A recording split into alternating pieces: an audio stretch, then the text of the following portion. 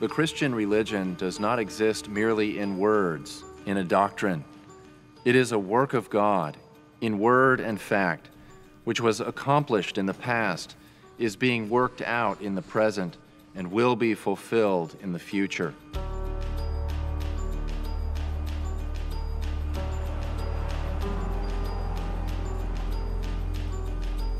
The content of the Christian faith is not a scientific theory, nor a philosophical formula of an explanation of the world, but a recognition and confession of the wonderful works of God, which have been wrought through the ages, cover the whole world, and await their fulfillment in the new heaven and new earth.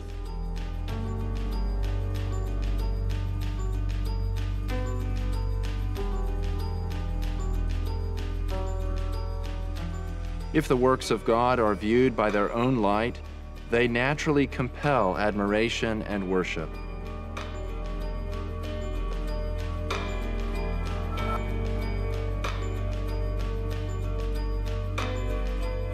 Then we see that the Christian faith does not merely convey much to its own favor, but it also displays an internal beauty, and by its inherent truth and glory commends itself to the consciences of humanity.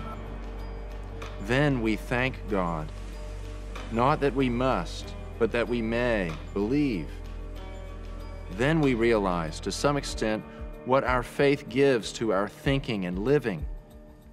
And each in his own tongue, we begin again to declare the wonderful works of God.